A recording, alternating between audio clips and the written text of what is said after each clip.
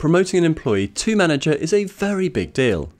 A great manager enables and increases team performance. A poor manager reduces team performance and increases team costs.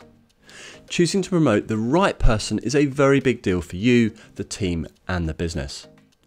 How you assess an employee has the right attitude, attributes, and skills to be a successful manager is what we're covering today. Very importantly, delivering great results as a contributor or employee does not mean they will be a good manager. The skills that make a star employee are very different from the skills and attributes that make a star manager. When promoting an employee to manager, I suggest you consider, firstly, 7 behavioural signs that they should be displaying. Secondly, why good self-awareness and self-learning skills are vital. And third, the organisational intelligence that they display. Being a good leader is as much about their personal attributes and approach as it is about their people and leadership skills. You can teach skills. It is a lot harder and less likely a person will change their personality, their assumptions, beliefs, and everything that influences how they approach and deal with others. There are a big range of people skills needed to lead others effectively and build high-performing teams. Having those skills are important, but not as important as how your employee chooses to use them. When considering promoting an employee to manager, you should look out for these 7 behavioural signs in their day-to-day work. Firstly, they put in effort to proactively help others improve and be better. Secondly, the employee puts the team before themselves. Third, the individual has positive energy and raises others up, not puts them down. Fourth, they are interested in learning and improving themselves. Fifth, the individual is confident in themselves and they like themselves, i.e. they don't need others to make them feel valuable or better about themselves. Sixth, they are good at listening and respecting others' views and opinions alongside their own. And seventh, the employee demonstrates their interest in and desire to manage and get the best from others. Being a good manager is a demanding role and it takes up a lot of energy. Employees with high energy levels are going to cope better and be able to do more for their teams than those with low energy levels. Good energy levels are important to do a great job as a manager. Towards the end, I will share different ways to find out about and assess each of the 7 traits and behavioural signs that we've just gone through. Secondly, when considering promoting an employee to manager, look for those with good self-awareness and self-learning skills. Employees want to follow leaders that help them, that make them better, more confident, more capable, etc. As a minimum, employees need to feel that they are better off with the leader they have compared to having no leader. It is very hard to lead others with any credibility if you are unable to lead and manage yourself. Self-awareness is a crucial skill to enable self-management. For example, when you know what your hot buttons are, you can manage your reaction when they are pushed.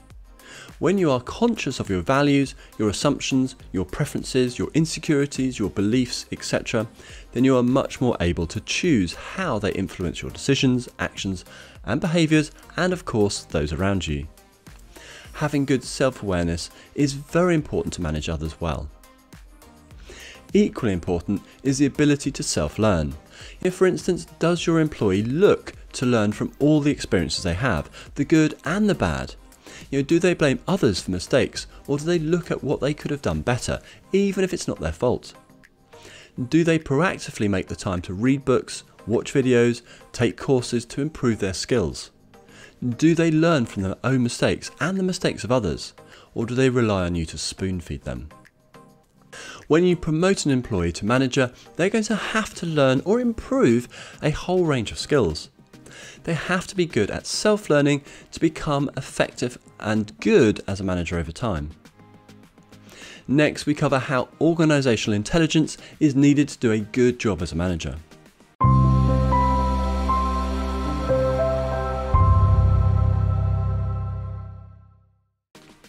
My name is Jess Coles. If you're new here, Enhance.training shares people management expertise, resources and courses teaching you how to build high-performing teams.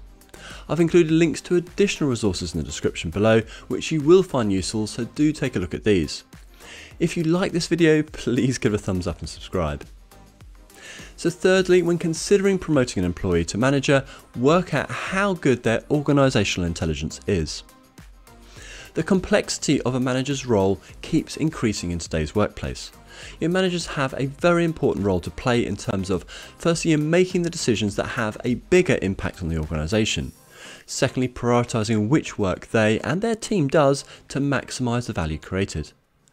Third, coordinating work between teams and across functions. Fourth, being a team player within the management ranks, i.e. supporting and helping peers and more senior managers achieve company goals. To do this well, I think potential managers should be demonstrating the potential to, or actually doing, firstly, being able to see and understand the bigger picture so they can best contribute to the wider goals. Secondly, be able to join the dots to create solutions and opportunities for their team and the wider business.